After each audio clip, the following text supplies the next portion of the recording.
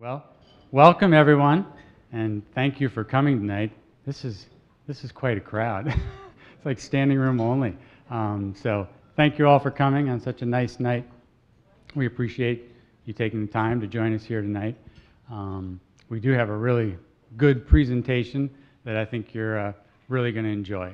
So, a couple housekeeping things and other things I need to talk about. Oh, I'm getting the sign from John over there. Is this loud enough? Talk louder? Okay. John, change your hearing aid. Come on, man. All right. All right. So first, I've got to recognize and thank the folks at our firm who really worked to put this on. I know they're all here somewhere, probably, so if they want to wave if they're within earshot. Betsy Wolking, Jennifer Rourke, Jessica Holcomb, Grant Mosier, and of course Allison, who's wandering around. So thanks to all of them for all their work.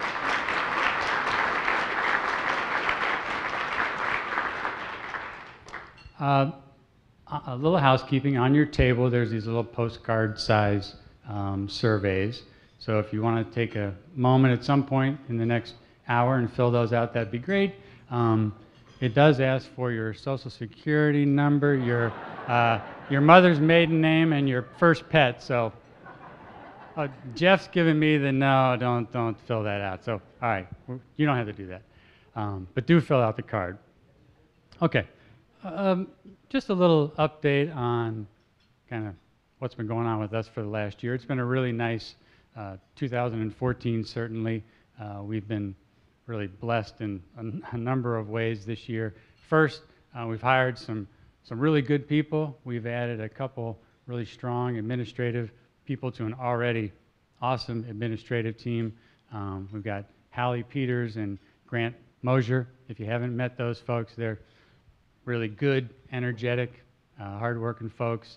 And the investment team has added 3 more people, Brad Soper, Becky Gallagher, and Rachel Rasmussen, and they too are young, smart, good employees, and plus they've reduced our average age by about half. So that's a good thing. So, but really, I don't know. Sometimes I just feel like really lucky to get to work with 31 other people that I just really like working with, and they're hard workers and nice people, and couldn't ask for much more than that. So I know a lot of you share that and tell me that, so it's nice to hear that. It really is. We've had a couple nice recognitions. Earlier this year, CNBC put out a list of their top 100 fee-only wealth managers in the country, and we made that list, which was really nice. So we'll take it. And then just a week ago, Mark and I got to go down and accept an award on behalf of the firm from the Greater Cincinnati Foundation. It was called their Bridge Builder Award, and they give it once a year to a professional firm in the area that has just, in their view, contributed to working with them to improve our community.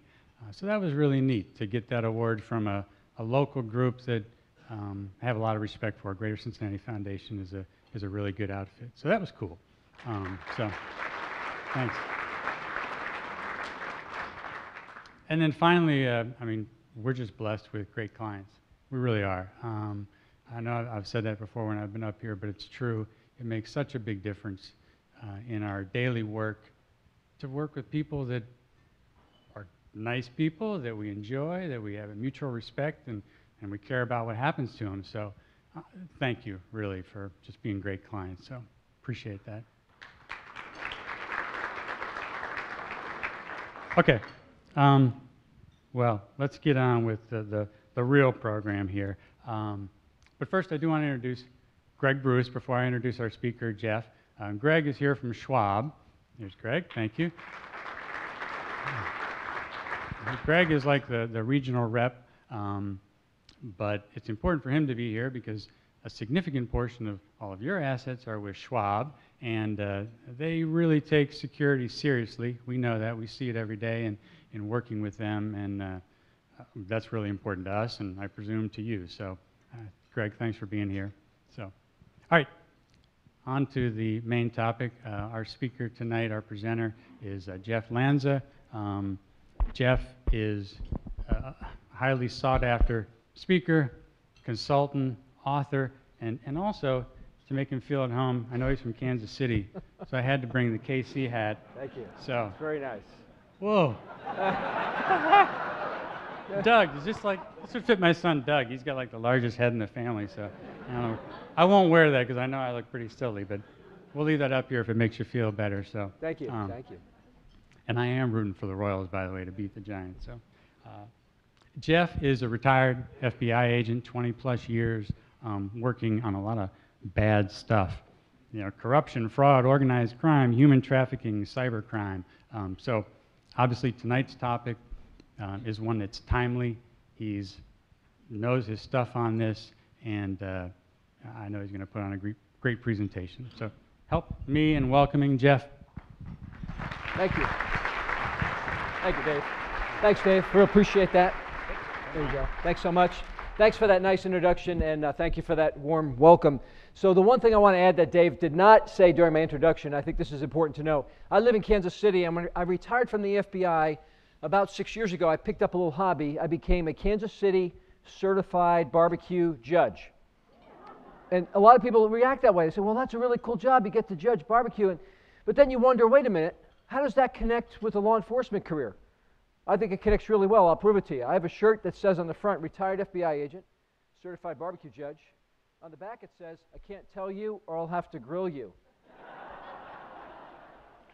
Now you're probably wondering, some of you, well, I hope he's not leading with his best stuff, because this could be a long 60-minute program.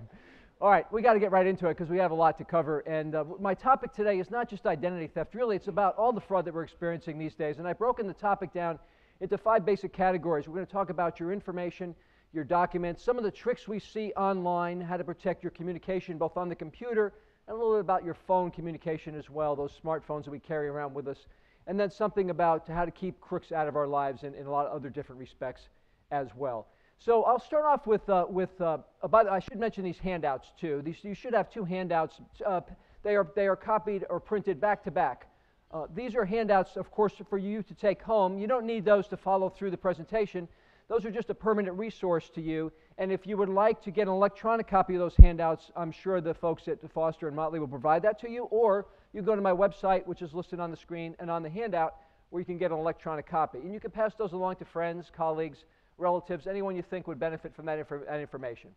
Now, the next thing I'm going to show you is a picture of the Apollo guidance computer system that got us to the moon 7 times. And if you count Apollo 13, it got us there 7 times, and it weighs, as you can see, 70 pounds and was 4 cubic feet in dimension. Now, if you look at the average phone that we're carrying today, we'll take the iPhone 6, for example.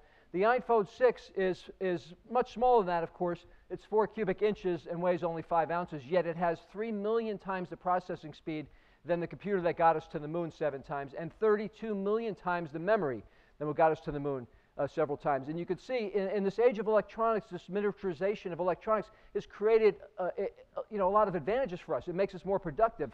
It makes us able to do many things we can never do without it. But yet it also creates vulnerability. So we'll talk about some of that too when it comes to computers and phones. It has also created a generation gap. And between the people that use these that are much younger and the people that use these like me, who have had to immigrate into the world of electronics. In fact, it may have created images like this in your family when you see this occur between members of your own family.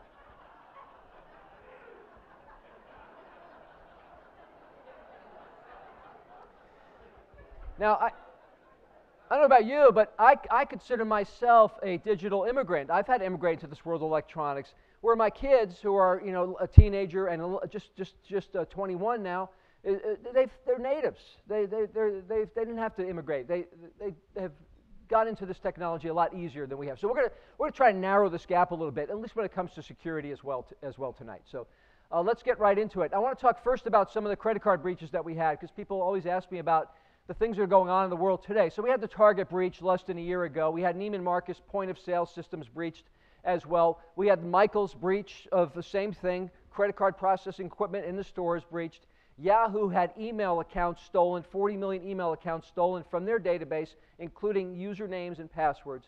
We're seeing so many breaches today. Home Depot, we thought, was the biggest breach, right, at 56 million credit cards. And then now we learned more recently that we have JP Morgan, who lost 76 million records due to a hack. Now, when you have this type of breach, the JP Morgan specifically, that's a dangerous situation because that includes Social Security numbers. And that's the key to stealing your identity, is for the bad guys to get your Social Security number. So we're going to cover that in just a couple of seconds.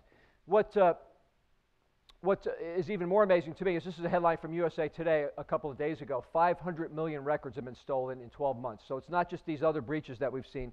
It's small businesses as well being breached and individuals getting information stolen from them as well. Now back to the credit card situation. A lot of people ask about this. The problem in the United States is with credit cards is we still use old-fashioned technology. We use the magnetic strip on credit cards, which has been not even used in Europe anymore. They've been using the computer chips in credit cards for at least 10 years, maybe longer than that. And that would make our credit card processing a lot safer. Now, using the embedded chip in a credit card would not have stopped the Target or the Home Depot breach, but it would have stopped what they can do with the information, and that is take fake cards and embed that information that they stole from Target onto fake cards to be used. Now, the embedded chips are coming in the future. We'll see that in the next year or so. The merchants have to get the equipment. The banks have to give us the credit cards. But in the next year or so, because of Target, we're going to start seeing embedded computer chips in credit cards versus the magnetic strips, which has caused some of the problems today or made us more vulnerable. Okay, so with all that being said, I'm going to jump right in. And by the way, with regard to those breaches, if you have any issues with Home Depot or Target where you've used your credit card at those locations, it's not necessary that you get a new credit card, and maybe you've got one already. Just keep a really close eye on your credit card statements, and if you use debit cards at those locations, keep a close eye on your bank statements as well, which we should be doing anyway. So let's talk next about the town that I live in, Kansas City, Missouri. There is a area of town called the Country Club Plaza. On one end of the Country Club Plaza, there's a Cheesecake Factory restaurant. There's a Starbucks about a tenth of a mile away. A lady who attended a presentation similar to this, after the presentation, about a day or two later, she called me up and she said, I had an event happen to me. I had the credit card taken out of my purse, which was taken out of my wallet and my purse. The MasterCard was pulled right out when I wasn't looking. She didn't know it happened till the next day when MasterCard called her up and said, did you make a purchase of a $2,000 espresso machine last night? Now, she was not anywhere near Starbucks. She was in the Cheesecake Factory restaurant, so she was a tenth of a mile away, but she didn't make that purchase. And she realized what happened. Someone had bumped up against her and pulled out her credit card when she wasn't looking. Now, they took that charge off her bill. She's not going to have to pay for the cost of that. We all end up paying the cost of fraud eventually. But that's credit card fraud. That's not identity theft. Identity theft is a much more difficult problem to solve. That lasts a lot longer. Credit card fraud, they take the charge off your bill, and everything goes back to normal. What's so interesting about this case, though, is the timeline. So now we know, after she got the phone call, that they stole the credit card at 9:10 p.m., and then it takes about a minute to walk to Starbucks, and he made the purchase, we know from the credit card records, at 9:16 p.m. And what's so amazing about this timeline is the crook only had to wait in line for 5 minutes at Starbucks. That's the most amazing part. If I try to put any humor into this presentation, and to the extent that you might think it's funny, it's not because I'm not deadly serious about the topic of fraud. Of course, fraud is a very, very serious topic. Okay, so identity theft is much different than credit card fraud. Identity theft is where they get your social, they open up new accounts. It could be credit card accounts, it might be loans, it could be checking accounts. They might file taxes in your name or request reimbursement for medical care that you didn't get in your name. And those could be long-lasting problems. The effect could linger for weeks, months, sometimes even years. And the key to keeping your identity safe, to not have this happen to you, is, of course, protecting your Social Security number. Now, your Social Security number is the key to stealing your identity. If they don't have my social, they can't open an American Express card, for example. So I need the social to do that. No credit card company is going to give you a credit card unless they run a credit check, and you need the social to run the credit check. So keeping your identity safe from financial fraud, from financial identity theft, the key to that is protecting your Social Security number. So you already know you don't carry your Social Security card around with you. But what about your Medicare card? Or what about people in your family that are carrying around your Medicare card? That's your health insurance card, like my parents. This is their health insurance card. They carry it with them all the time. And on the Medicare card is printed your Social Security number. So if you lose your documents, if your purse or wallet gets stolen, then it puts you at risk of identity theft because now they have the Social Security number plus your birth date and your name and address from your driver's license. So if you think your Social Security number is at risk for any reason, then the first thing you should do, there's two things you should do, and that if this gets lost, I'm going to tell you two things to do right away. But this also pertains to people that may not be on Medicare. Let's say you get a letter from a company that says, we lost your Social Security number. It was on a laptop that was stolen out of a car. Or you were a client of J.P. Morgan and we lost your Social Security number because the Russians hacked into our computers and stole it. So what do? Two things you need to do right away. And the first is to put a fraud alert on your credit reporting account. We all have credit accounts, credit reporting histories that are maintained at 3 credit reporting agencies. And on one of the handouts that you have, you'll see a list of all those agencies. And all you have to do is contact one of them and let them know that something has happened with your Social Security number, and they will put this fraud alert on your account. That lasts for 90 days, and you can renew it every 90 days, and you can do that indefinitely. And that should prevent people from opening these new accounts in your name if they get your Social Security number. Now, in the state of Ohio, you can also freeze your credit. And if you're at the position in life where you never think you're going to need to apply for credit again, or maybe just minimally you'll have to do that in your life, consider freezing your credit. For senior citizens, it's free to do that. For others, it's $10 per credit reporting agency. But the bad guys can't open accounts in your name because they can't get access to your credit report because it's frozen. And you can still get access to it to open accounts yourself. You just have to unfreeze it. It's a little more cumbersome than a fraud alert, but it is a sure way to protect your identity from being stolen for financial purposes. You can contact the credit reporting agencies that are listed on the form and just ask them about credit freezes as well, and they'll be able to do that for you here in the state of Ohio, as in any other state. Now, the second thing you need to do, besides the fraud alert or a credit freeze, is related to this problem, which is a huge problem today. It's where someone steals your information and they file tax returns in your name. So let's say I'm a crook and I get your Social Security number. About January 15th of any year, the IRS starts accepting tax returns for the previous year. So I file a tax return in your name with your social, with your name and address.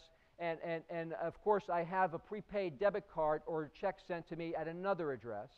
And I make up all the numbers, and I might put in, even include in the envelope, W-2s, which I print on my home computer, all made up. Everything's fake. The numbers are not real. But the IRS will provide me with cash right away as the refund on the tax. Now, when you go to file your taxes in February or March or April, the IRS will reject your tax return because you only get to file one tax return per person, and you've already filed one according to the IRS. But it's a crook who filed in ahead of you and now has stolen your identity to get a refund in your name, which creates a huge problem for you. Not only do you have your identity stolen, but now you got to deal with the IRS. You're not going to get your refund, and it could cause you long-term problems in getting your refunds and your tax returns filed in the future. So there's an easy way to prevent this from happening.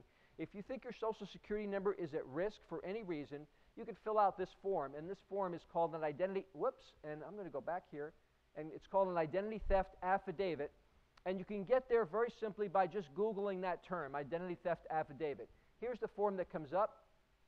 As a Google result, you click on the link there, you click on the Google result, and this form will then be able to be downloaded by you and filled out and printed. You send that into the IRS, and the IRS will send to you, they will send to you a PIN number, and that PIN number will be used to file taxes for you in the future for that year. And so the bad guy theoretically doesn't have your PIN number because that's delivered to your home address. So you need it to file with TurboTax, you need it to file by paper, you need the PIN to file with your CPA as well. This PIN prevents identity theft refund fraud. And you only fill that out if you think you're at risk of identity theft due to someone getting your Social Security number. So those are the two things you need to do: a fraud alert and an identity theft affidavit filed with the IRS if you think your social is at risk. Okay, let's talk about the second thing on the list here is protecting your documents. And we'll start off just a simple thing with your mail. If you have a mailbox like this, please don't ever do this. Don't ever do this. And you know what I mean. Don't mix pansies with salvia. They just don't go well together at all. Of course, what I'm talking about is the flag. When you put the flag up, that tells people you have outgoing mail to be picked up. And the bad guys may get your mail before the post office picks it up. And that could lead to all sorts of problems, maybe identity theft. It could also lead to a more immediate problem than that, and that's something called check washing. So let's just say I put a check in my mailbox using paying a bill. I'm paying a cable company. And there's a picture of the check. I write it out with ballpoint ink. I put it in my mailbox to be picked up. The crooks come by and steal the envelope before the post office gets it. They take my check, and you can use bleach, you can use nail polish remover, and you wipe off that ink. You write the check out to yourself to any amount that you want, and then they're off and running. Check fraud, check washing has been around for a long time, and it's easily preventable by not putting checks in your mailbox. Paying bills online is much more secure, and we'll talk about online security today as well.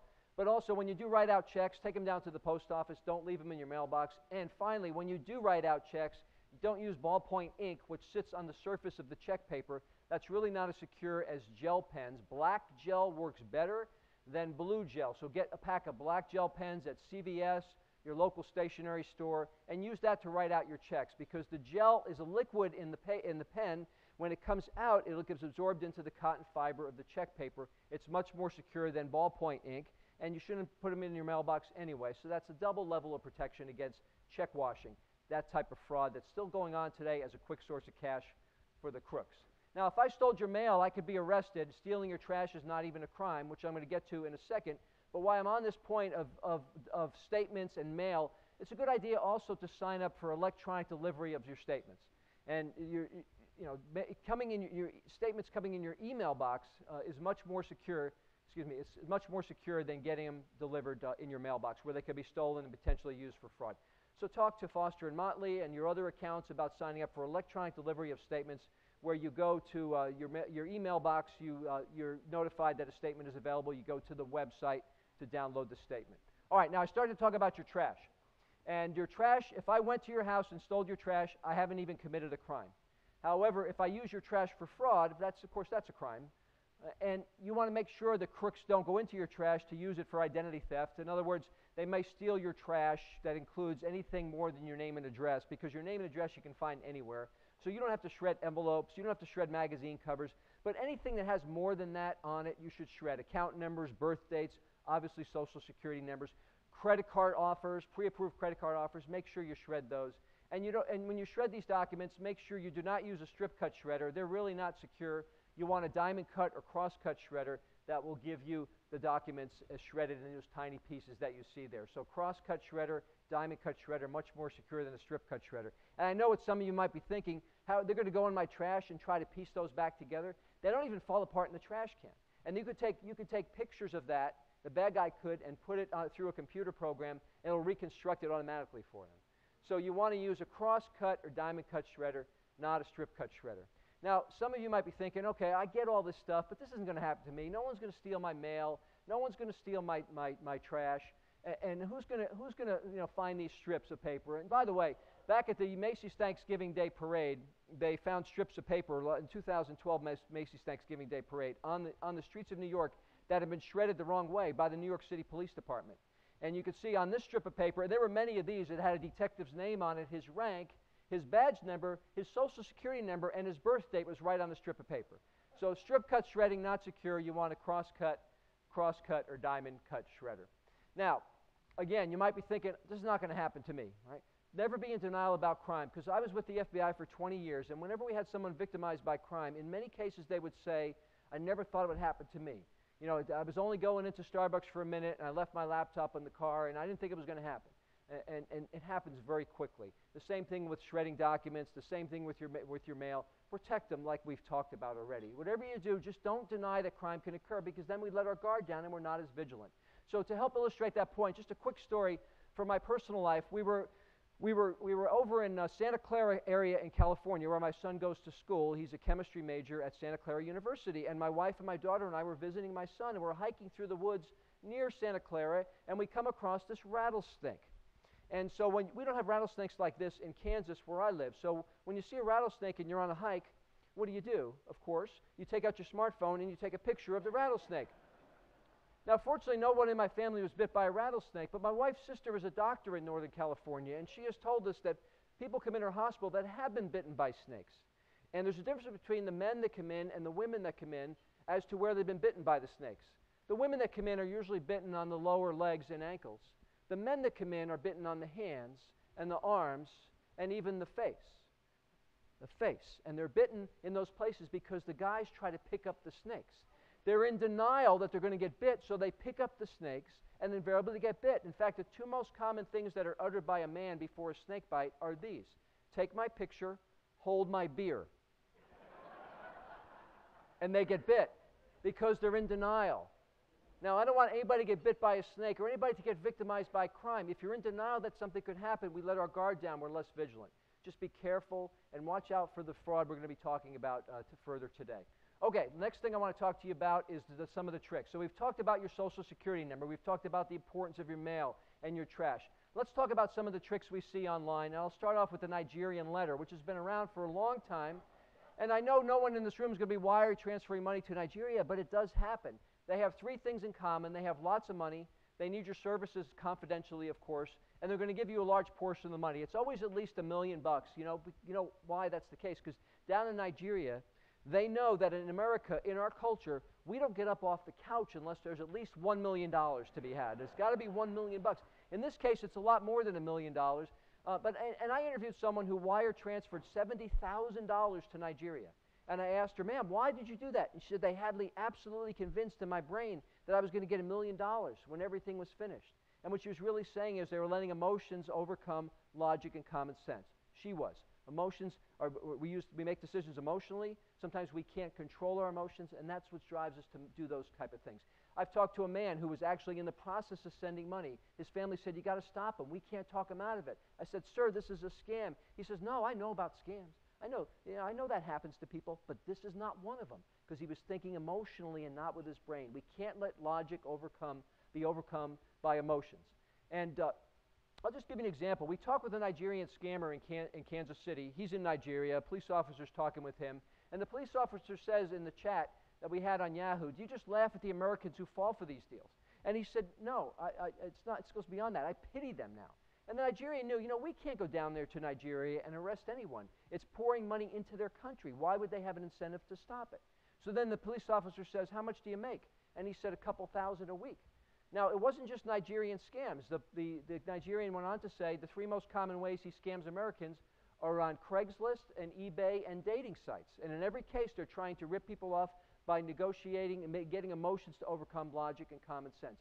Now, here's the list. Here's an example on Craigslist. Let's say I was shopping around for a car, and I'm going to buy something on Craigslist that's a car I found. It's a great deal. Notice what Craigslist puts up on the top of the ad. And I'm not making this up. They put it up there themselves. Craigslist says offers to ship cars are 100% fraudulent. That's a fairly high rate of fraud. Wouldn't you agree? So what they're saying is that every case is fraud, but what they really mean is that if someone ever says to you, I send you a car after you ship me, after you wire transfer me the money, I'll ship you the car. Never do that, because that's the number one way people get ripped off, by wire transfers. If you're going to do business with someone through an e-commerce ad like Craigslist or eBay, try to do business with people in person. If you can't, use PayPal or some other way where money transfer is more secure.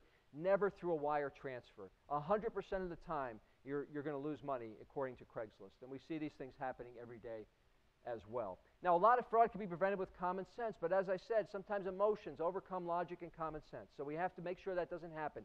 So to help to illustrate this point, I have a little story. This comes from the world of the mob. Now, we had a very active mob family in Kansas City when I first got there in the 1980s. And by the way, did you know the mob is self-insured against car accidents? I don't know if you knew that or not. They don't need Geico. They don't need Progressive. They have their own insurance. It's called captive insurance in the insurance business. Anyway, we had a mobster's phone tapped one time, and this is all about common sense. Tony is talking to Joe, and Tony gets a call from Joe. As the FBI listens, Tony says, Joe, I'm glad you called. And Joe says, why? Tony says, I have a problem. I think the FBI is tapping my phone. So Joe says, what are you going to do about it? Tony says, I already got the problem figured out. I already got it solved. I got a new phone number. So lacking any common sense, Joe goes, give me the number. Now, Tony gets a little common sense. For a minute, he says, well, wait, I better not give you the number over the phone. I'll meet you for lunch. I'll give it to you then. And Joe says, I can't meet you for lunch. And Tony says, okay, all right, I'll give you the number over the phone right now, but I'll give it to you backwards. So he gave him the 7 digits in reverse order. What did the FBI do? We got our best cryptologists on that one right away. Since we are the FBI with lots of resources, we can get the problem like that figured out in record time, and we did. 6 months later, we had that new number figured out. It's amazing use of resources. So next time you get an email, next time you get something you think is suspicious, doesn't look right, think about Tony and Joe before you take action. It may help you prevent becoming a victim of fraud. For example, let's say you get an email like this from the IRS, which is listed at the top there, which is what I got in my email box. The IRS does not send emails. This is where common sense comes in. They will not send you emails to have to do specifically with tax matters. They will not send you a Facebook status update. The IRS does not send you text messages. The IRS will not tweet to you either. They only send physical U.S. mail. So it doesn't make sense that I would get this from the IRS. Now, just opening the email probably doesn't harm my computer. What will harm my computer, though, is when I open the attachment. Just looking at the email probably is going to be okay. But when I open the attachment, I may infect my computer with malware, a virus. In this case, it's called the Zeus Trojan. Now, why is it called a Trojan? Because it sits on my computer silently and only awakens when we go to log in and type keystrokes on our computer. It becomes a keystroke logger and steals the keystrokes and sends it to the crooks so they can use it to access our accounts. Maybe our email accounts, maybe LinkedIn, maybe Facebook, maybe our bank accounts. So that could be really serious stuff. To keep these off your computer, you don't click on links or attachments in emails from unknown senders. Even from known senders, their email account, your friend's email account could have been hijacked. And then that causes a problem as well because they don't even know what's happening. You think you're getting a message from a friend, and it's actually a link to a bad site. Their email account was hijacked by the bad guys because they clicked, your friend, on an email, on a link to get to log into their email account rather than going there directly. More about that in a couple of minutes. Now, you can do a little investigation on your own. Let's just say you get an email that you don't know about the legitimacy of it. You know, you're questioning that, but you're not sure you should click on it or not. Or really anything that you come across. You can do something very easy. Open up another window in your browser and go to Google and type in what you just saw online or whatever you're experiencing, maybe a phone call. Type in what you just saw and what you just heard and use that as a way to investigate yourself. So in this case, I typed in IRS phishing email, which is what I thought I had gotten, and Google auto-completes it for me. See, Google is finishing the query for me because it wants to save me keystrokes. And how do they know what I'm going to type in? They know what I'm going to type in because other people have already typed that in somewhere else. So that means other people are searching for it, which means other people are getting it, which means it's probably a scam. So now if I follow through and click here, I know now that this is a scam because the IRS has several pages on their website which that deal with this issue. All right, it's an identity theft issue. It's an issue that's trying to steal your keystrokes to log into your bank accounts, and the IRS is telling you about it and other scams here. So when in doubt, open up Google and search for what you just saw, and maybe you'll get a little information before you can become a victim of fraud that might help you avoid becoming a victim of fraud.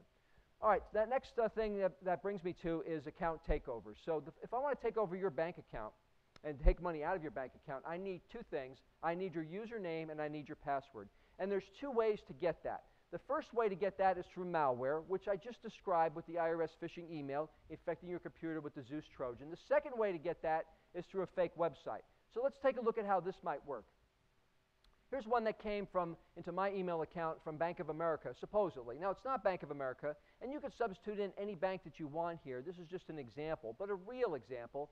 So they cut and paste the logo and the slogan into the email to make it look more realistic. And what they're trying to do is get me to click on the link to go to my Bank of America account if I was a Bank of America customer. You never click on links to go to email accounts as well, but also especially not to bank accounts.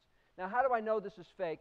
Well, first of all, banks don't send these type of things out, but you can also look at the web address, and whatever appears in the web address that you're about to click on, right before the first single slash in any web address is the official name of the website that you're going to. So you see here, that's not Bank of America. That's something called bizweb.com. So you're not going to go there because it's not Bank of America's site. It's something else. It's bizweb. Now you can also, they can spoof it and make it look more realistic. So here they're making it look like it's the Bank of America site because right before the first single slash, it says bankofamerica.com. So maybe I think that is the actual site. But again, you don't want to go there through a link, and you can also do some more investigation here by not clicking on the link, but hovering over the link. So take your browser and hover over the link in the email, and before you click on it, don't click, just hover there for a minute, and you will see a little pop-up that comes up in your browser. That's a preview of where you would go If you were to click on it, and you could see this is not Bank of America's site, this is again back to that bizweb.com, and look at the last two letters of the web address. That's the country code where the server is hosting that website, is physically located. So in this case, it's not the US. If it was, it would say .us. If it happened to be in Canada, it would be .ca. That country code is for the Ukraine. .ua is the Ukraine. Now, the Ukraine is probably not hosting Bank of America's websites on servers in their country. That would be unusual, because the Ukrainians are having a ton of problems today. They have 40 million people that live in the former Soviet Republic, and 39 million of them are professional hackers. Yeah. It just seems that way anyway, so you wouldn't want to go there. Now, let's just say you let your guard down. Let's say you let your guard down and you clicked. You're going to come up with a site that looks like this. This is not Bank of America's site. It's a fake site, and if you put in your username and password, you're giving it to the crooks. Now, you're not going to be able to log into your site, your Bank of America site, or any bank, because it's not their site. But what might come up on your computer is this. And here is the point where you stop everything that you're doing if this comes up on your computer, and you get out the fraud hotline number for your bank or the personal banker that you know, and you call them right away and you say, this has happened to me when I try to log into your bank account. And you should have, as a matter of precaution, have your banker's number and the fraud hotline for your bank on your cell phone, on your smartphone, so you can call it right away if you have an issue. If this happens, you want to let the bank know, because a lot of times fraud can be prevented if we contact the bank soon enough. Now, I say all this not to dissuade you from doing online banking. I do online banking. I do banking on my phone. I do mobile banking. I take pictures of checks to deposit checks in my bank account, so I don't have to go down to the bank. And I feel totally secure with doing all that. You just have to keep your guard up, be vigilant, and watch out for things that are suspicious. And know this, if you have 1 penny taken out of your bank account that's due to fraud, the bank is required by federal law and state law to refund that money to you as long as you pay it back in 60 days. That's true for individual accounts. So if you have those accounts set up, you're not liable for any problems with online banking as long as you report it in a timely manner. So this is not an issue where you're going to experience any problems losing money if something were to happen to you. But it's not, because you're going to be careful.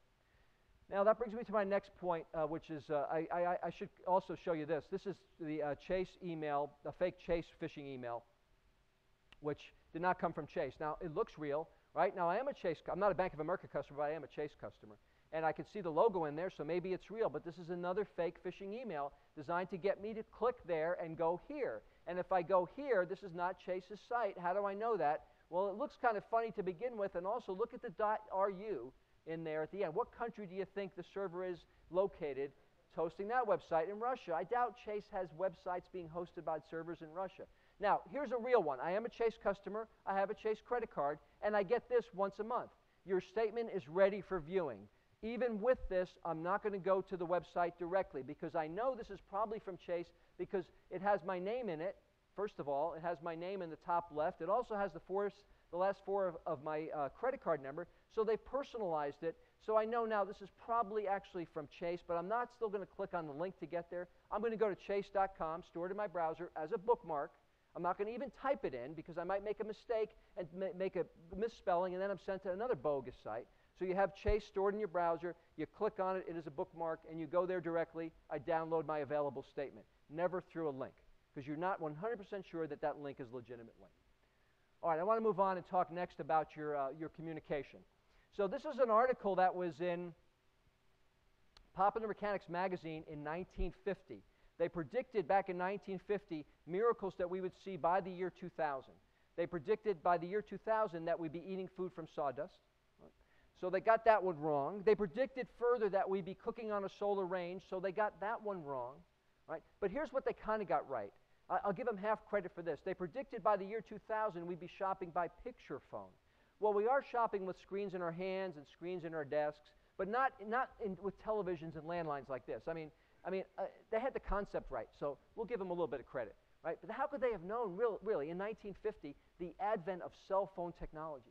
That one day we'll be able to walk around with this modern wireless device that looks like this. An amazing piece of technology. The reason why that guy's got that smug look on his face is because he's just downloaded some really cool apps on that thing. Now, if you charge that thing, by the way, I should point out to you, that was the product, the state of the art in 1983. You think the iPhone 6 is expensive, and if you charge that thing for 8 full hours, you got 15 minutes of talk time before the battery ran dead. Now, we've come a long way with cell phones and cellular technology. Most people in this room are carrying one form or another, some type of smartphone. And there's a way to keep safe with these. So let me cover with you just a little bit about smartphone security. Just one thing really to stay safe, and one thing only, is have the password, because your phone could be lost, it could be stolen, and the passcode, that 4-digit code, or a fingerprint on the iPhones in version 5 or 6, allows you to protect the information on the phone. If you lose it, you can try to find it. In the meantime, you can wipe it clean. If you can't find it, you can wipe all the data off there. If it gets stolen, and lots of phones are stolen today, it's in epidemic proportions, you can wipe the information off. Most crooks steal cell phones not for the value of the information, but the value of the product. But let's not make the information a byproduct. Having the passcode protects that information. I'll give you one example from the city of San Francisco. iPhone thefts are at an all-time high. Smartphones in general, but iPhones in particular, because they're so valuable on the black market, $500 or $600 for the newest versions of iPhones. They're taking them right out of people's hands on the mass transit systems. The police chief is up in arms. He's at his wit's end. He's made a public statement. He's telling people in San Francisco, do not read your electronic devices on the mass transit system. He's telling people to read books instead, because no one's stealing books from people. They're only stealing electronic devices. So as the devices get stolen, let's not make the information a byproduct. Let them have the device. We'll get a new device. But let's protect our information with the passcode, of course. Now, the next thing I want to talk to you about is your computer communication. And there's 5 things here that I think are very important. And we'll talk about 5 basic things. First of all, if you didn't go looking for it, don't download it. So you're on the computer, something comes up and says, download this program to see this video. Download this program to see a picture. Download it to do something. Don't download it. You weren't there looking for it. It could be malware. It could infect your computer. Number 2, if you did go looking for it and you did download it, or it's already on your computer, then update it. So you have Adobe, you have Java, you have all sorts of programs that make our computer work. And every once in a while, sometimes very often, the makers of those programs find vulnerabilities. They find mistakes and bugs that could lead to hackers to get backdoors into our computer. When they ask you to update it, update it. And not through the link like this, not through the pop-up, update it directly on the website. Always keep your software programs updated, including Internet Explorer, including Windows itself, because they are constantly finding problems with that could lead our computer to get infected. Number 3, we kind of alluded to this already. Beware of links in emails. So Johnny Rowe, I've changed the name a little bit. He is a friend of mine. He sends me this link. All I get is a link, no message. I'm not going to click on the link. What is this link? I don't know. It could send me to a website where they're going to try to scam me or spam me. It could send me to a place where if I click on something, someone's going to get paid a nickel every time I click, and other people click on it. They could try to infect my computer with malware, maybe make my computer part of a robot network. That's called a botnet, which is a big issue today as well. I'm not going to click on this link, and the reason why he sent me that is because he has no idea he sent it to me. The bad guys took over his email account. That's called hijacking. And when they hijacked his email account, they're trying to use his relationship with me for me to click on it. Because, hey, he's my friend. I'm going to click on what he sent me, but it's not him sending it to me. Now, the reason why he got his email account hijacked is because he logged into Yahoo or Gmail the wrong way. He logged in through a pop-up or through a link, not directly on the website, in the bookmark stored in his browser. And that's the same thing we see in the financial industry. Your financial advisor literally gets probably a dozen emails a week coming from customers' accounts where their account has been hijacked saying, wire transfer me money. I'm at a funeral. You can't call me back. Oh, I don't have my phone with me. My battery's dead. Just send money to this account. And at Foster & Motley, they're not going to send money to anyone unless they talk to you first, and that's a level of protection for you. And it's the same in other financial advisors. But the truth is, it's because our email accounts are getting hijacked that's happening at all. The 4th thing about email or computer communication is transact securely. So when I'm online, I don't need to have a secure site if I'm not putting information in. I don't need the S at the end of HTTP. Let's just say I was shopping for a jar of barbecue sauce, and I go to this website. I don't need to have a secure site because I'm only shopping, I'm only browsing, I'm not putting anything in the site at this point in time. When I do go to buy this, when I go to put in, to finalize my shopping cart and to pay for my goods, I want to have the HTTP changed to HTTPS. So that stands for secure, and that's an indication the transaction is encrypted and secure. Does that mean it's 100% guaranteed secure? Not necessarily, but it's pretty close, and we can be comfortable doing it. However, because nothing is 100% secure, I would not use a debit card online. If you get defrauded because of a credit card transaction where an account was stolen because of an online communication, you're not out any money. You see a credit card transaction like the lady in Cheesecake Factory restaurant, they take it off her bill. We're not out a dime. If that's a debit card, they can drain your account down to zero balance. Now, the bank will put the money back eventually, but it's going to take time to deal with the bank to get money back. And who wants to go through that hassle? So debit cards not used online, only credit cards online, and make sure you have the S in the HTTP, at the end of the HTTP, signifying a secure transaction. All right, the fifth thing about computer transactions is to make sure you keep your computer protected. Now, I know you've heard this before. If you have a Mac, you probably do not need antivirus software. At least that's what they tell you at Apple, because most viruses are written for PCs. But if you do have a PC, make sure you stay protected. Free versions, paid versions, Windows 7, Windows 8 has built-in antivirus and firewalls.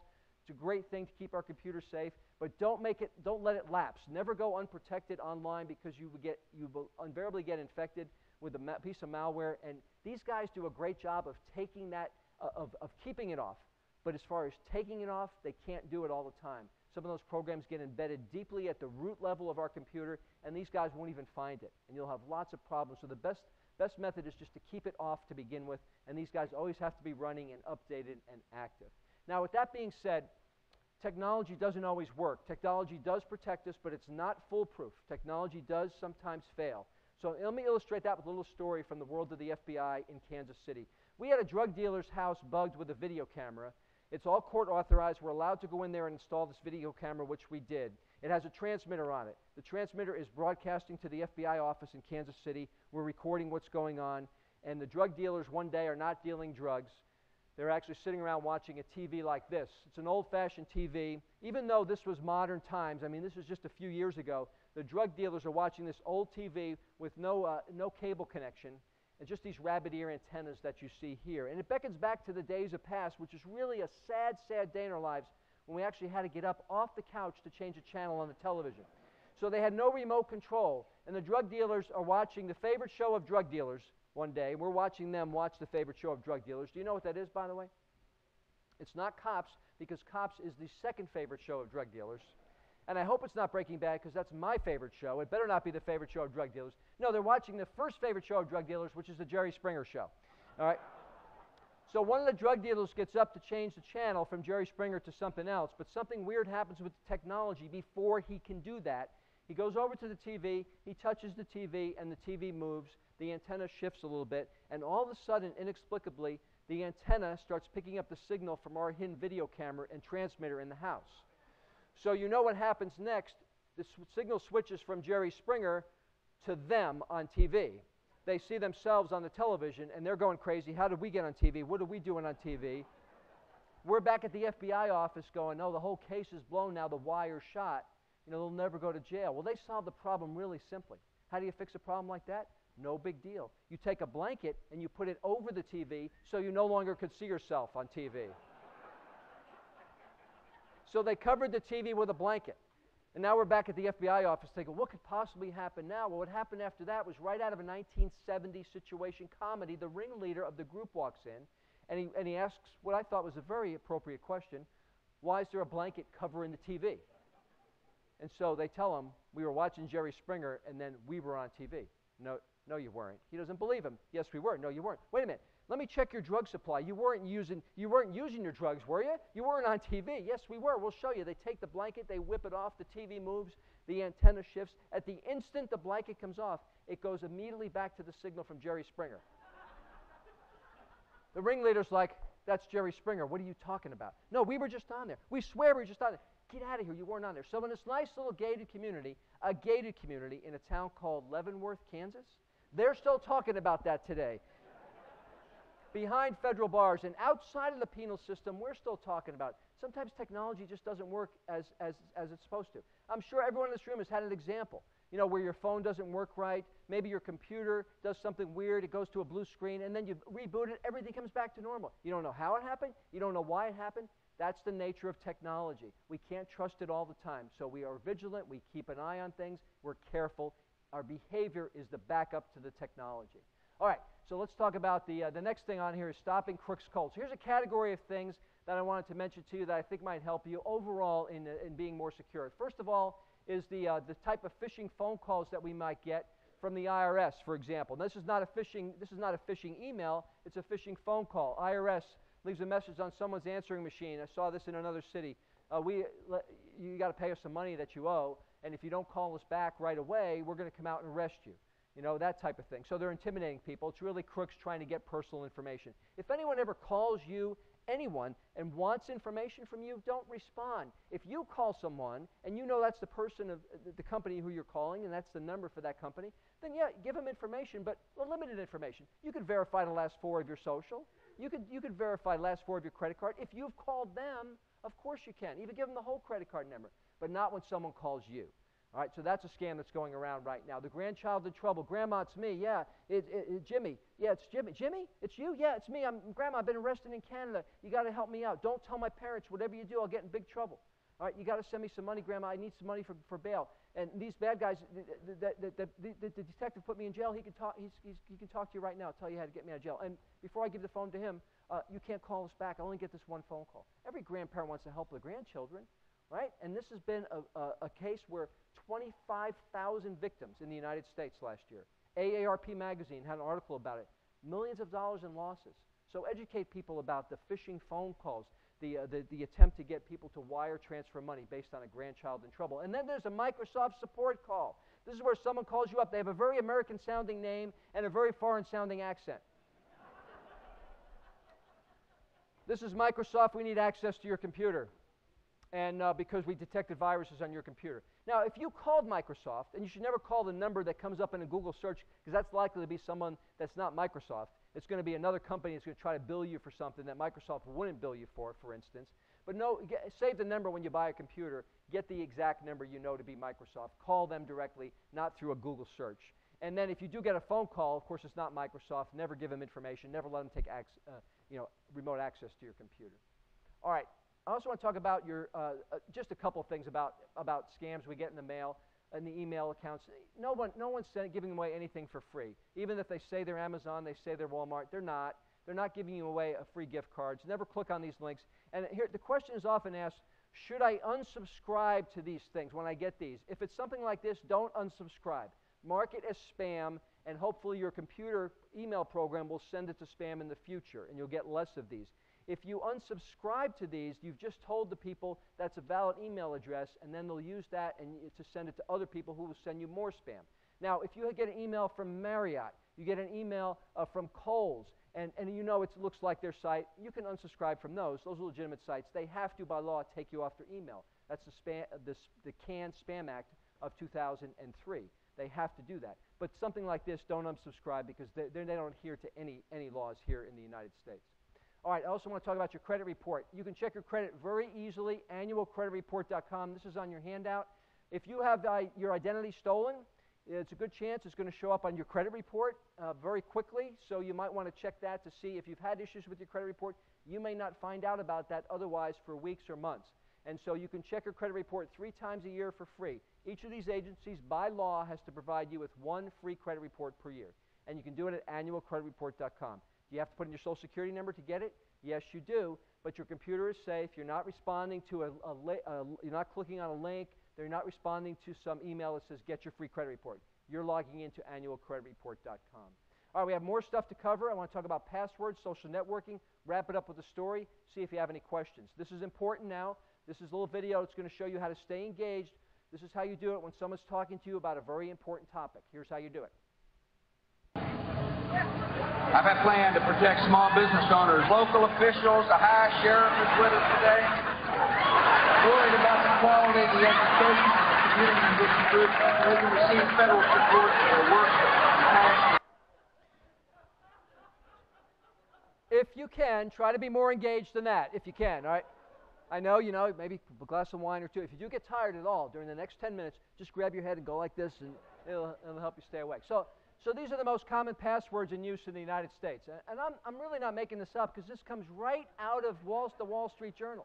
The most common passwords in use. And as you see these come up, which 2 do you think are the 2 most common passwords of the ones you see appear on the screen here? All right. Password and QWERTY, the first 6 letters on the top of the keyboard. People want to make it easy for themselves. There's a trade-off between convenience and security, right? What do you think the most common PIN number is? ATM PIN number. It's 1234, but also 2580 right down the center. People want to make it easy for themselves. You lose your ATM card, first thing the crook tries, 1234 2580. So you don't want to have those as your PIN numbers. So I was in Sioux Falls, South Dakota, giving a presentation, and the audience was made up of bank employees with their name tags on, their badges, sitting like you are here. And this came up on the screen. You know, same story. And the guy in the front row, after this comes up, he goes like this. Yes. And yes. And I go, why did you go yes? And he goes, because my name's not up there on the screen. I go, good. Well, now I know your password. It's printed right on your badge there. Now, there's a reason why we use strong passwords, and the reason is because bad guys can use a computer program to guess passwords, Brutus password cracker.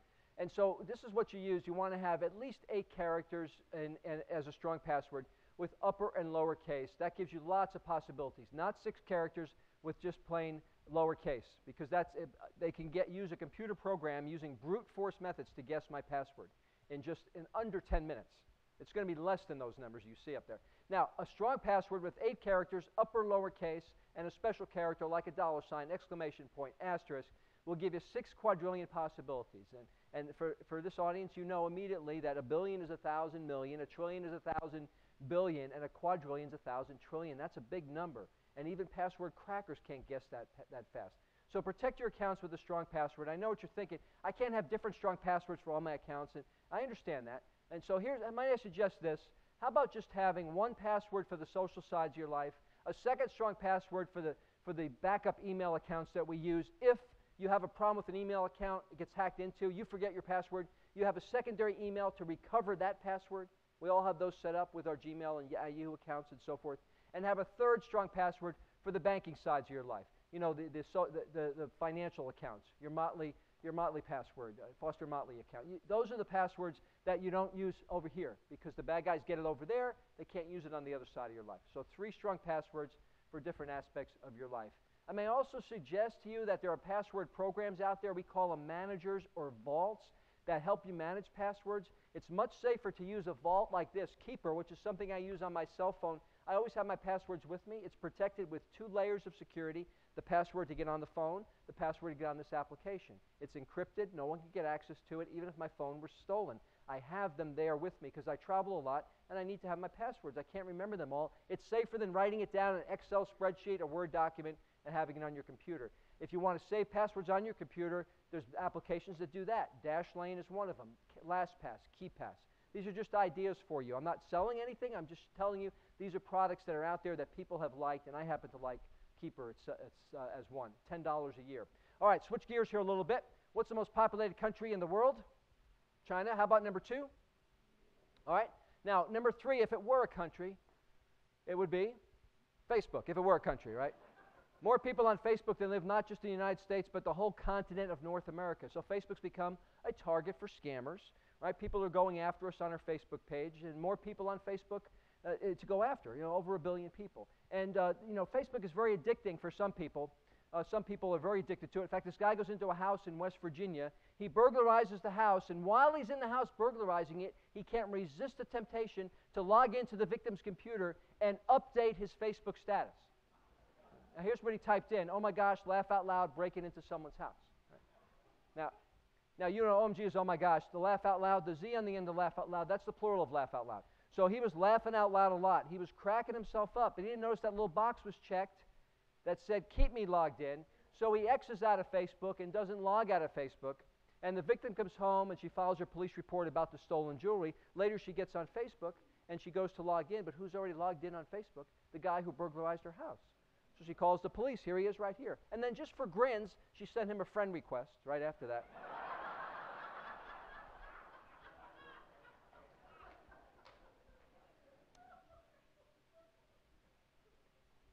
If I want to hack your Facebook account, I can hire a professional to do it. Here's a guy who's advertising Facebook hacks.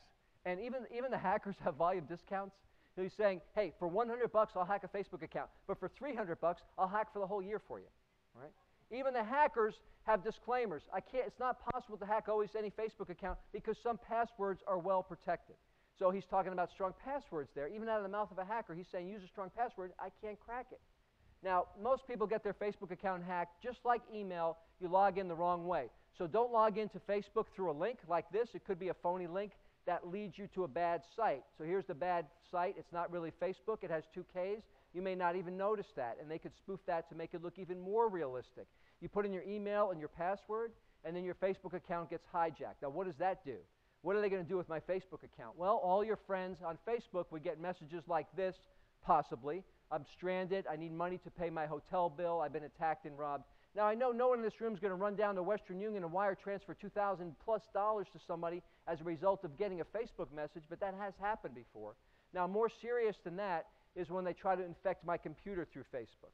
And now this guy sent me, he's a friend of mine, he sends me, hey Jeff, what are you doing in this video? I'm not in a video he's seen.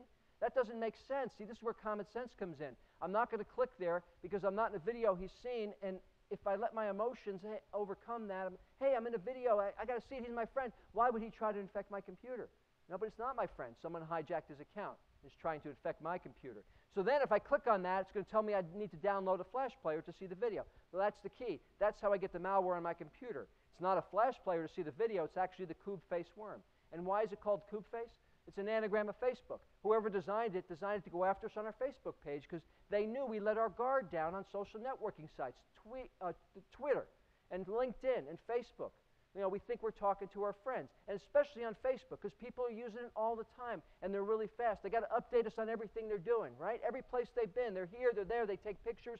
What they ate for lunch, they're putting it out there, but they're not thinking, you know, about when they're doing those things because they got to update themselves, update it so quickly. So they're not thinking they might get victimized by something like this just when you log in. So be careful on Facebook. Always log in directly, never through a link. All right, so we've talked about a ton of stuff so far today, and I just want to kind of wrap it up with a story and then see if you have any questions after that.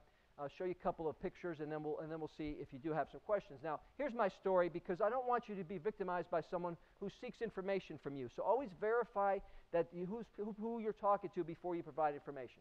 All right, and why they need the information. So here's my little summary story to help illustrate that point. I grew up in Connecticut. I live in Kansas City metro area now, but I grew up in Connecticut.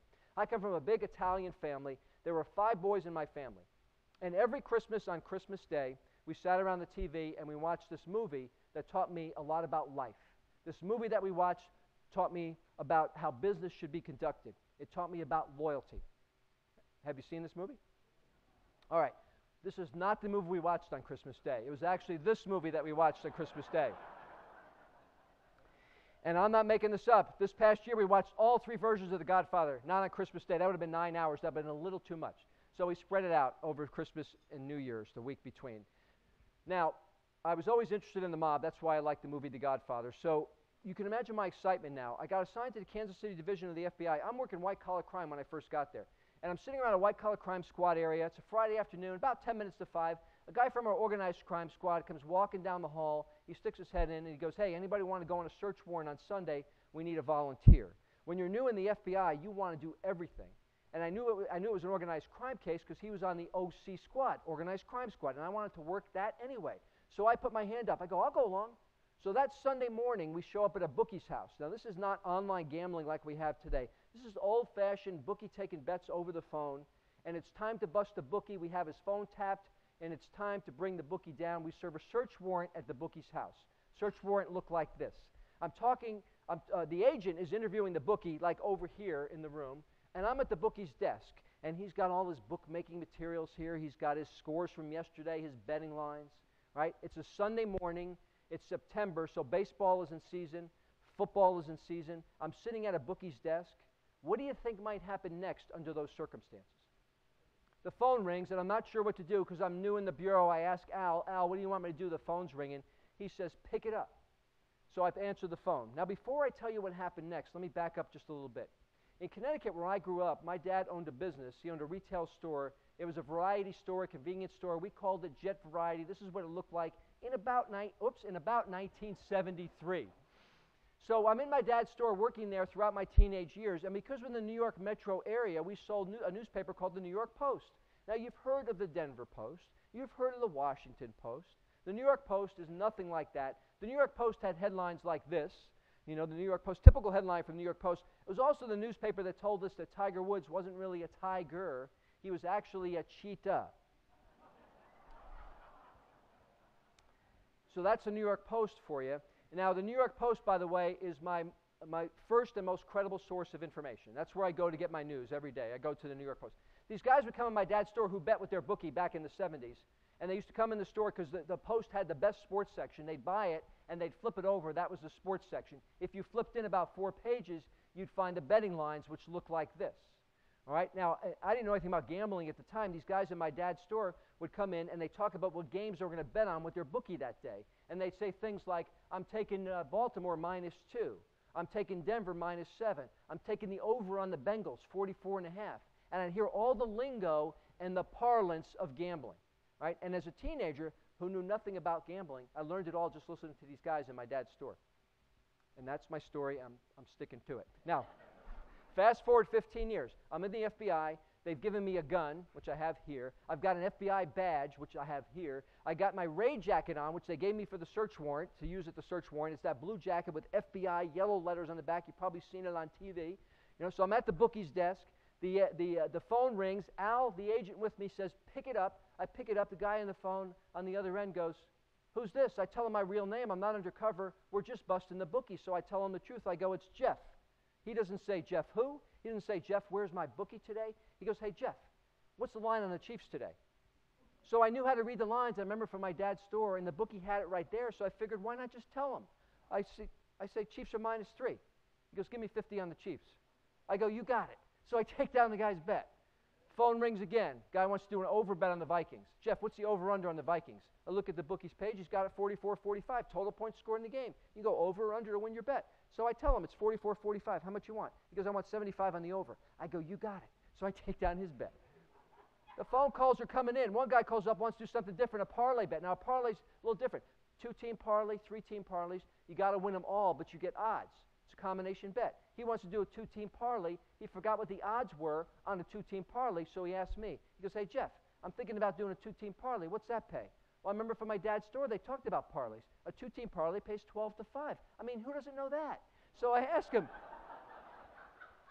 So I say, how much you want to bet? He goes, 50. I'll go, pays 120 if you win, but you got to win both. He goes, okay, I got it. Give me Yankees and Jets, 2-team parlay. I go, you got it. So not only am I taking their bets, I'm instructing them on how to bet at this point.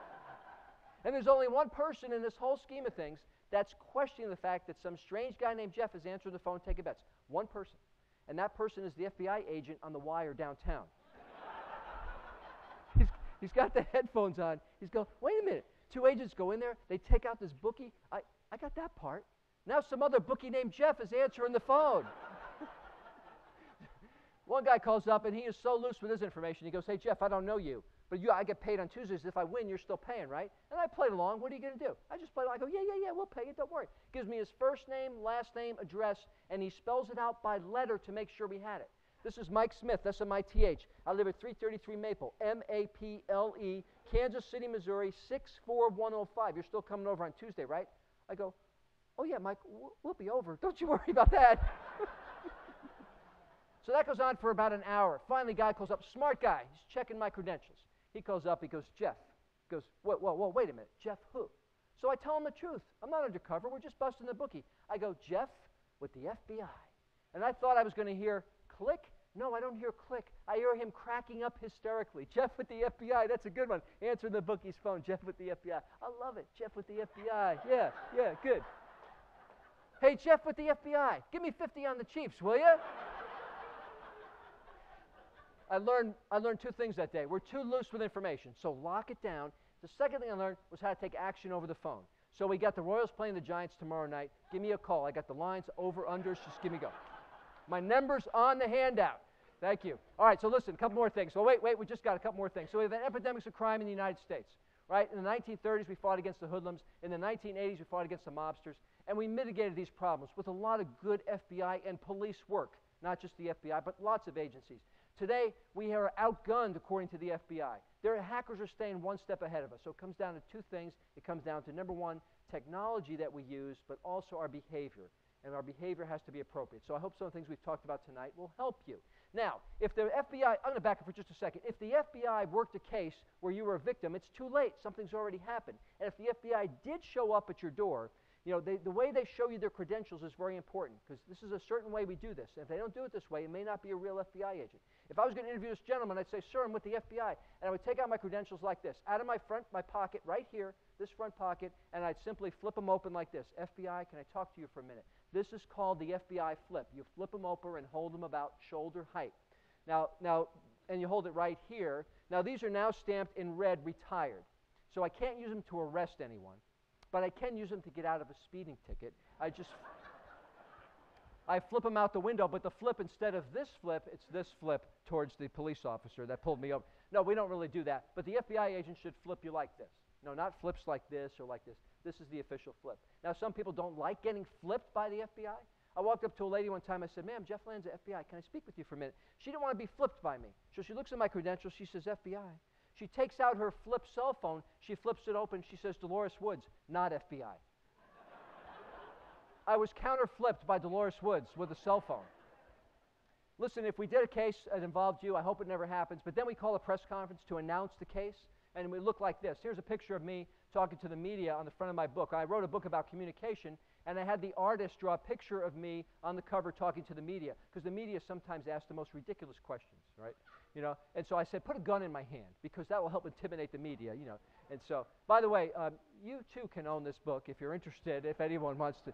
Yes, my wife will be selling the book later if anyone's interested. But in any case, enough of that stuff. So one time a reporter says this, totally off-the-wall question. She goes, Agent Lanza, how do you know a meth lab when you sell one? A meth lab. All right, here's how I answer that question. How do you know a meth lab when you sell one? When you see one? All right, there's a yellow lab. There's a black lab. There's your chocolate lab. And there's your meth lab right there.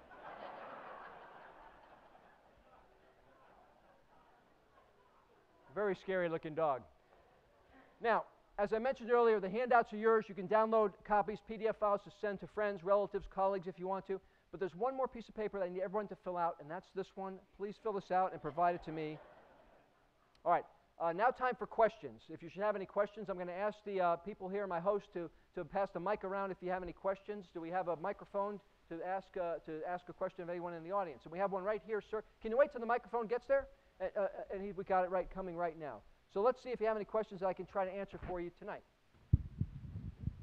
Hi, one of the first things you mentioned was to consider the vulnerability of your Social Security number. And then you went on to say, don't think you're not going to be a victim. Now, that seems like a cross signal. If I'm to assume that it is in jeopardy, which from all you've told us, it certainly is, then I wouldn't be paranoid in taking the steps that you suggested. Is that correct? Yeah, I think it's a good idea to take steps already. So, for example, you could put a fraud alert on your account, even if you don't think you've been victimized. You could put a fraud alert or freeze on your account, even if you don't think your Social Security number is out there. But the reason why I said we're vulnerable is because we can do all the things we talked about tonight, but J.P. Morgan loses Social Security numbers. Other companies do as well. And when that happens, we're still at risk. Now, they have to notify you when that happens, and you should be keeping a close eye on your credit accounts in the meantime. But certainly, you could take any of these steps preemptively as well. And the suggestion was made because once it happens, now you're in deep stuff. Yeah, if it happens, it's harder to clean up than preventing it from happening to begin with. Thank you for the question. Yeah, I wanted to add one more thing to when you were talking about your cell phone and your screen lock. You can set the time on when that actually locks. Some people, set it to like a minute or so, but you can set it a lot sooner. Recommend sooner than later. Okay. So a quick lock on the phone. So if your phone does get stolen, they don't have time to get access to the information while it's still on the unlocked phase. Okay. Thank you for bringing that up.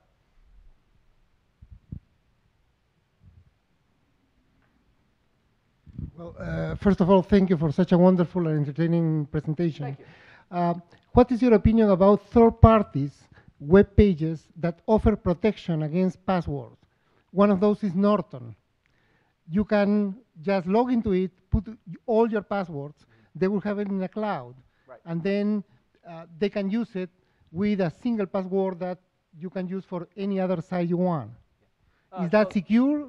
Is not? Yeah, I'm in favor of it, and I use the one called Keeper, which I describe because it's on my phone, and I'm more on my phone than I am on my computer. And I'm in favor of using that because the alternative to using something like that is you're not using different passwords to make it easy for yourself, or you're writing them down on a piece of paper or in a Word file. So using that is much more secure. It's encrypted. Norton protects it. If someone gets access to Norton's system, yeah, they have access to passwords, but can they use those in all your accounts? Probably won't be able to implement that very quickly before they realize the breach. So I think you're safe to use something like that. Yes. Yes, sir. Yeah. Hold on one second. Okay, when you freeze your credit, do you Yes. just go to annualcreditcard.com? Yeah. Do you have to freeze it in Experian, all three No. places? Fantastic question. No, you don't have to. You actually don't do it at annualcreditreport.com.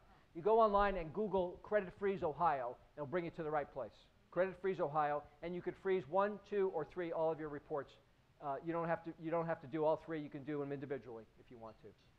And so if you're going to freeze it, you might as well freeze all 3. Right. There's one over here. The reason why I say that, ma'am, too, let's say you want to get a credit card or a new phone, they do a credit check. Ask them what company they use to do the credit check, and you could selectively unfreeze that one only, and it's a little bit easier than unfreezing all 3. Yeah, that's why I say you can do it individually. Wait, I'll get back to you in a second. Yes. When you get the telephone call Yeah. telling you you're in arrears for your IRS and please send money and so forth, you don't do it. But is there some place you can report it to? Another great question. You know, those type of phone calls are in epidemic proportions right now. And you could call the FBI office, and they're probably not going to do much about it. They may take a report. They'll probably just tell you that just as long as you weren't victimized, they're really not going to do anything about it. Police probably aren't going to take a report even. There is a place you can go online. It's called ic3.gov. This is on your handout, a way to report internet-related crimes. Now, I know that's a phone call, but you can still report it through that site, too. And it's a clearinghouse for all types of fraud, and then they put out regular alerts about what people are receiving. ic3.gov. Because you call somebody, and they're probably not going to be taking the time to take a report on something like that. Yeah. Yes, sir. Yeah. My home insurance company says, actually I bought it, it was for $25 a year, we will pay to get you out of any identity fraud problems. It made me think, well, gee, how serious a problem can that be if they're willing to protect me for such a low amount? Well, let me answer that question by just backing up a little bit. People often ask me about identity theft monitoring, like LifeLock, who also say they'll help you unwind from a problem involving identity theft. I'm not sure how easily they can do that because they don't have the power of attorney to do those things and talk to these organizations. And probably you're paying too much for something like LifeLock. However, home insurance companies like Nationwide and others do offer that service at a very reduced rate. And I think I would use it if you have an agent that offers that at a low price like $25. Now, the better thing that they do, though, is monitor your credit. So if you get someone tries to steal your identity and open a credit card account, you'll get notified by that insurance company. So that's really the important part. And then afterwards, you're not going to be a victim to begin with at all. So then they don't have to worry about cleaning up and doing things later, which is probably why they're offering it at a lower rate. I think we have them back here, this one right here.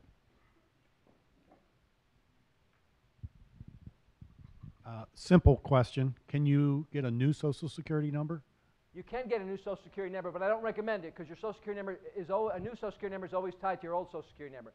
So even if you've had fraud and you're trying to get rid of that social to get that fraud out of your background, they're still going to say, well, this guy got a new social in 2015. What was his old social? And then they're going to they'll look back at the old social, and there's still going to be fraud there. Yeah, so I don't think it's worth getting a new social. Yes.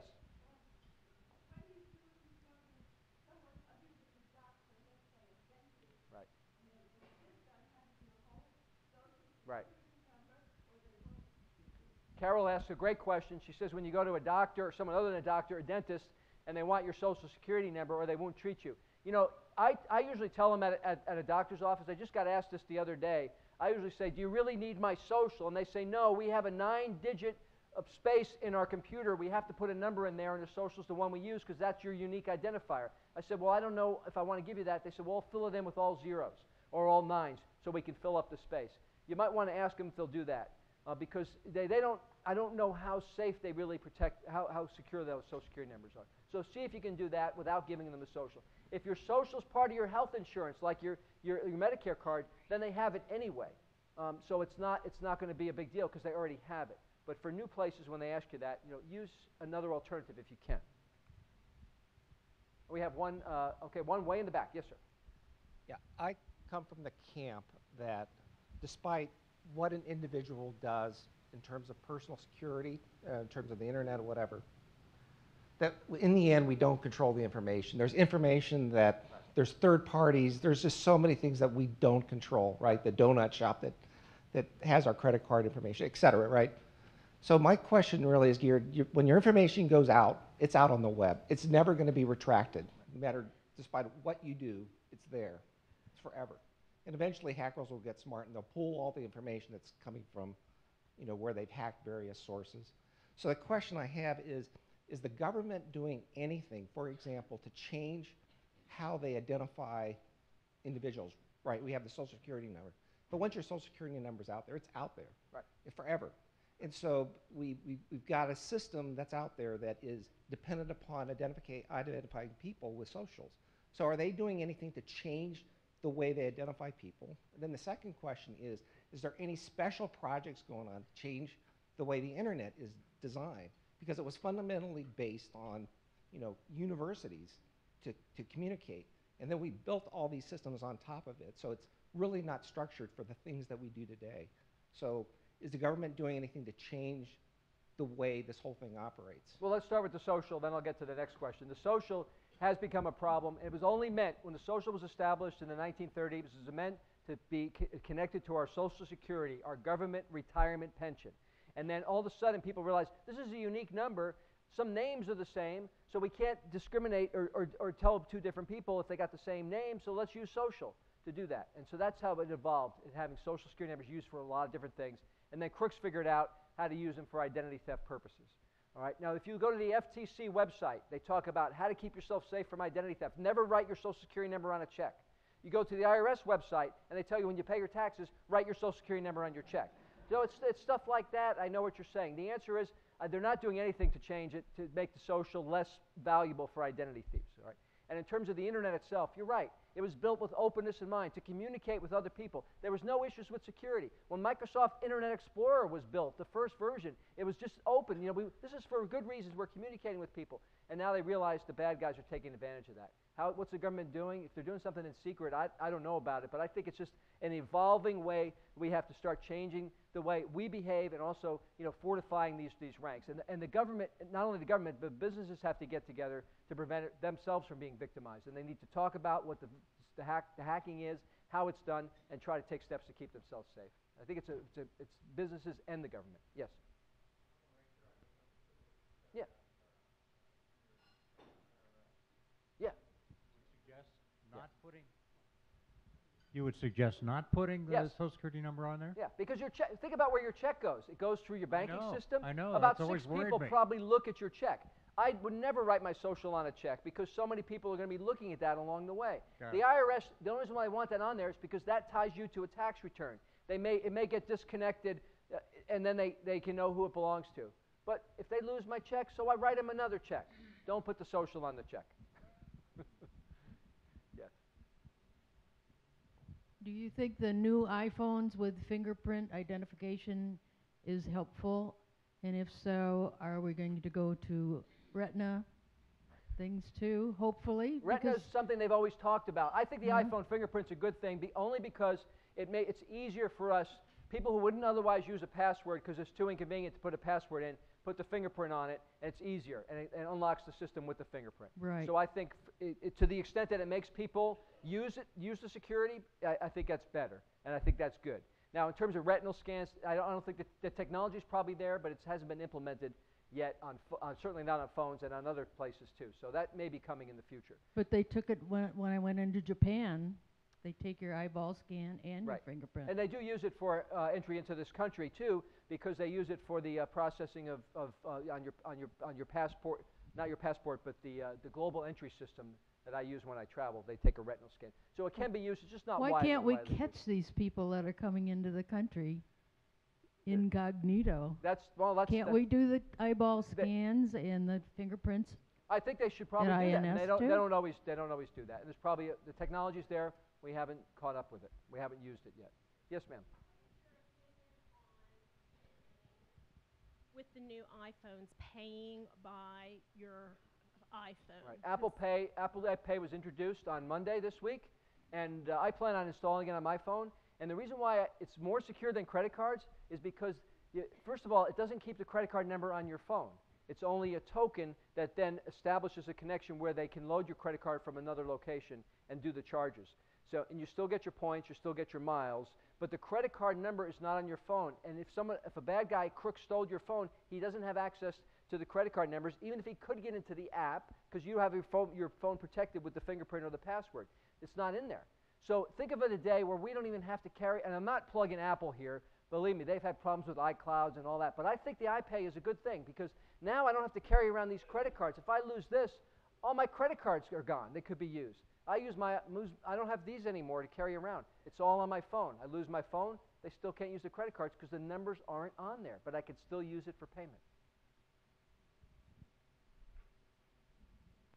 We've got time for one more. Dave says, one more question. And then I'll stick around after, too. If anybody wants to come up and ask questions, I'll be here. I got nowhere to go. It's back to my hotel room. I'll hang out. What are your thoughts concerning the app that stores usernames and passwords? Okay, so the one I use is on my phone, and then the one on the computer that I mentioned was Dashlane or LastPass or KeePass. The app on the phone, Keeper, and I can tell you it's really very beneficial to me because I don't just have 3 passwords because I have all these accounts. If I'm here in Cincinnati and I need to change my flight on Delta tomorrow because something happened, I don't know my Delta password, and I'm not going to carry around a piece of paper, and it's not the same as all my other passwords because Delta has the 10-digit password and the other ones have different, so I have it on my phone. Keeper is a great app. I think it's safe to keep it on my phone, and again, it's protected with 2 layers of security. They got to get on my phone. They got a password to get into the app. So, yes, I think it's secure. So Keeper is not on the it's not on the internet. It's on your device. Keeper is an app that works on your phone, on your smartphone. It also backs up in the cloud, and it's also on your computer and backed up on there. Encrypted, of course, and it's encrypted in the cloud, which someone was asking about, which is important too. So if someone gets access to the cloud, the information's encrypted. Now, is anything 100% secure? No. But again, it's better than carrying around, not having my passwords with me and not being able to get access to my accounts, having to reset my passwords, or carrying them around on a piece of paper or in a Word file that's not encrypted. Yeah. Okay, listen, my wife Pam is here with me, and she will be offering my book. We don't have any copies here except one to look at, but she will take orders from you. We can mail it to you. If you're interested, she'll be over in that corner. But otherwise, I want to first of all thank Foster and Motley for bringing me here. First of all, thank you so much for having me come here, and I want to thank you for coming and spending time with me tonight to talk about this important topic, and I really appreciate it. So thank you very much. I appreciate the time talking to you tonight. Thank you. Thank you. Thank you.